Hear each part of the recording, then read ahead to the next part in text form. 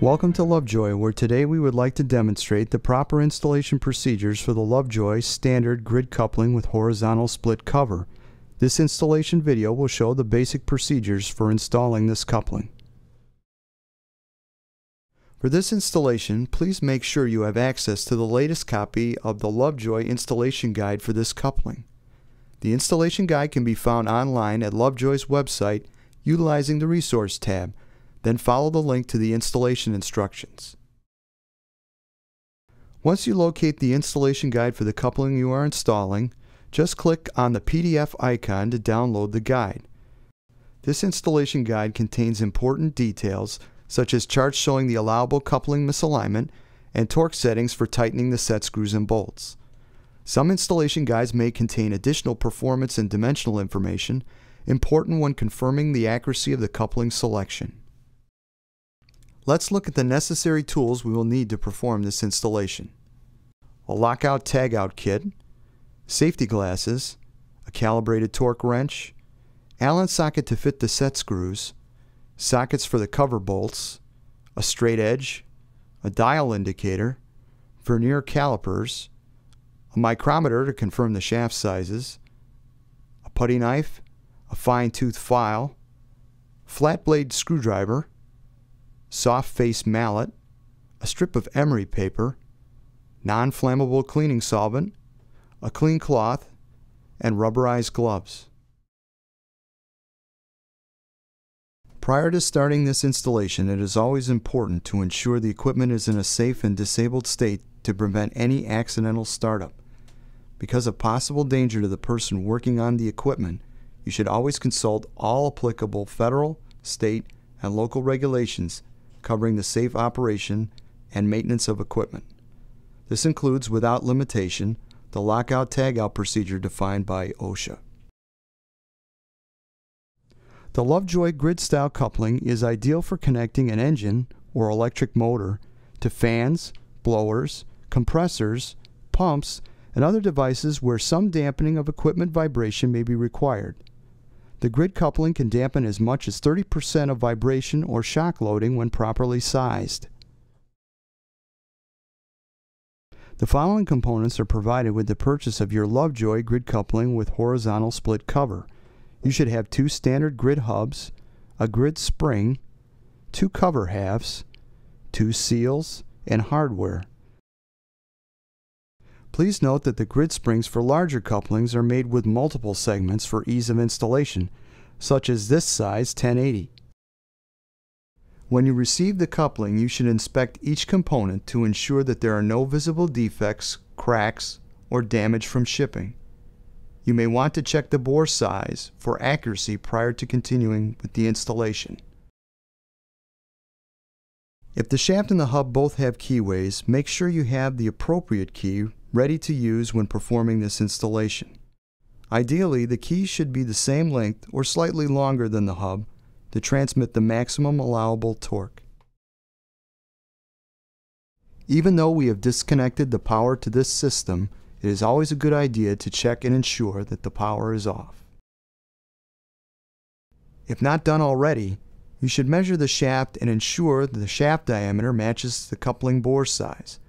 Then inspect the shaft and clean up any nicks or burrs from the keyway or shaft diameter.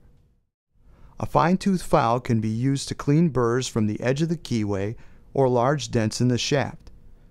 The emery paper can be used to clear the shaft of rust or any fretting corrosion. Finally, using our cloth and cleaning solvent, we need to ensure the surface of the shaft and the keyway are clean and free of dirt. The hubs, the grid spring, and the cover accessories should also be cleaned to remove any coatings used to protect them during shipping. Before installing the hubs, lightly lubricate the seals and slide 1 seal onto each of the shafts. The seals can be stretched over the grid teeth on the ends of the hubs if necessary, but it is easier to place these on the shafts prior to installing the hubs. Place the key in the keyway on the shaft. The key should fit snugly in the keyway with no side-to-side movement. The end of the key should line up with the end of the shaft and the hub once the hub is installed. Please note that the Lovejoy grid hubs sizes 1020 through 1090 are manufactured with 2 set screws and a clearance or slip fit. These hubs should slide onto the shafts with little or no difficulty. Hubs for coupling sizes 1100 and larger are manufactured with an interference or shrink fit, and the installation guide contains details on how to prepare these hubs for installation. Regardless of size, the keys and the hubs should be flush with the ends of the shafts when installed. The grid hubs we are installing are manufactured with a clearance fit bore and 2 set screws. With the torque wrench, we will tighten the set screws in both hubs to the torque specified in the installation guide. The use of a torque wrench is important.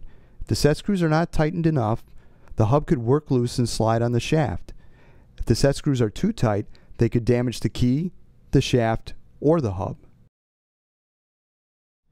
Carefully move the equipment into position until the distance between the hubs match the gap dimension listed in the installation guide to within plus or minus 10%. This can be done with the use of a spacer bar that is the same thickness as the gap, or by measuring the separation with vernier calipers. The angular and parallel alignment of the equipment shafts is critical to the life and performance of the grid-style coupling. The maximum angular misalignment is only 1/4 of a degree, and the maximum parallel misalignment is listed in the installation guide. To check the basic alignment, start by laying a straight edge across the major diameter of the hubs. The maximum allowable parallel offset should not exceed the amount for your particular coupling size as specified in the installation guide. The angular and axial alignment can be checked using either a spacer bar or vernier calipers to measure the gap between the faces of the hubs. If space permits, this measurement should be taken as close as possible to the edge of the grid teeth at 4 different locations around the coupling: 3 o'clock, 6 o'clock, 9 o'clock, and 12 o'clock. The difference between any 2 of these measurements should fall within the range specified in the installation guide under the heading Angular. If the deviation exceeds the angular value specified, you will need to realign the equipment to correct this condition. If using a dial indicator to check the parallel alignment, mount the indicator on the driver's shaft with the sensor touching the hub on the opposite shaft. Rotate the shaft with the indicator to the 3 o'clock, 6 o'clock, 9 o'clock, and 12 o'clock positions and make notes of the deviation on the dial. If this deviation exceeds the value in the column labeled parallel, you will need to realign the equipment to correct this condition. The grid spring is a major component in this style coupling. The grid is made of spring steel and rides in the grooves located on the ends of both hubs. Torque is transmitted between the 2 hubs through this grid spring. The flexing of the spring allows the coupling to accommodate misalignment and dampen vibration. In order for this to happen, the metal grid spring rubs on the teeth around the hub, resulting in friction and the need for lubrication. The lubrication used must be a qualified coupling grease. Lovejoy provides a list of acceptable lubricants in the installation guide. Grease is provided with coupling sizes 1020 through 1090. To install the grid spring, you will need to rotate the hubs so the teeth of the hubs are in line, then smear a light coat of coupling grease around the teeth on the hubs. Carefully wrap the grid spring around the hubs, lining up the grids with the hub teeth. The grid spring will need to be stretched slightly and nudged into the slots using a flat blade screwdriver, finishing with a soft-faced hammer. A regular steel-faced hammer will damage the grid spring and possibly the teeth on the hubs and should not be used. When the grid spring is completely seated, take a putty knife, preferably one with a soft blade, and smear the remaining grease around the outside of the grid spring. Slide the seals onto each of the hubs so they will be roughly in line with the seal grooves in the cover. Position one of the cover halves under the grid assembly and line up the grooves with the seals. Place the 2 pieces of gasket material into position on the 2 sides of the cover.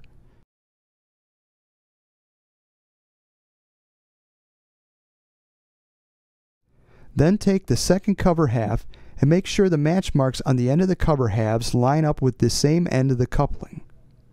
This ensures the recesses in the cover where the fastener nuts will be located are 180 degrees apart.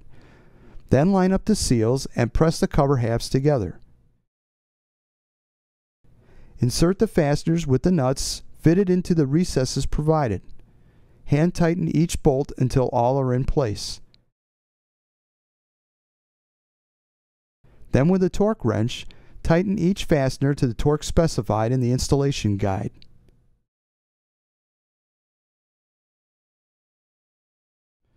If additional grease is necessary, adding this grease can be done by inserting grease fittings into the threaded holes located in the cover halves. With sizes 1020 through 1090, the grease supplied with the coupling should be sufficient to last until the first maintenance inspection as recommended in the installation guide. Before starting up the coupling, make sure the grease holes are plugged with the grease plugs provided. When the installation is complete and the equipment is aligned to meet specifications, remove tooling and material away from the shafting and coupling. Double check the tightness of any screws or fasteners with a calibrated torque wrench, then prepare for testing. Install the appropriate coupling guard per OSHA requirements and remove the lockout tagout kit from the power supply. The equipment can then be started up and tested. Check the coupling for any possible grease leaks or abnormalities. The coupling and equipment should run smoothly. If any vibration is detected, it could indicate there are alignment issues or other problems, possibly related to the motor, coupling, or driven equipment. These issues should be resolved prior to placing this coupling into operation. This concludes this particular installation video. We would like to thank you for your interest in Lovejoy Power Transmission products. Please feel free to visit the Lovejoy website for links to other videos and installation guides. You can also contact Lovejoy Customer Service at 630-852-0500. Lovejoy, building trust since 1900.